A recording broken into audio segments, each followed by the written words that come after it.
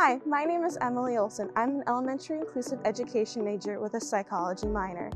Here in the library, we have lots of resources for students. We have the Writing Support Center, which can help you with formatting your paper, whether it's MLA formatting or APA formatting.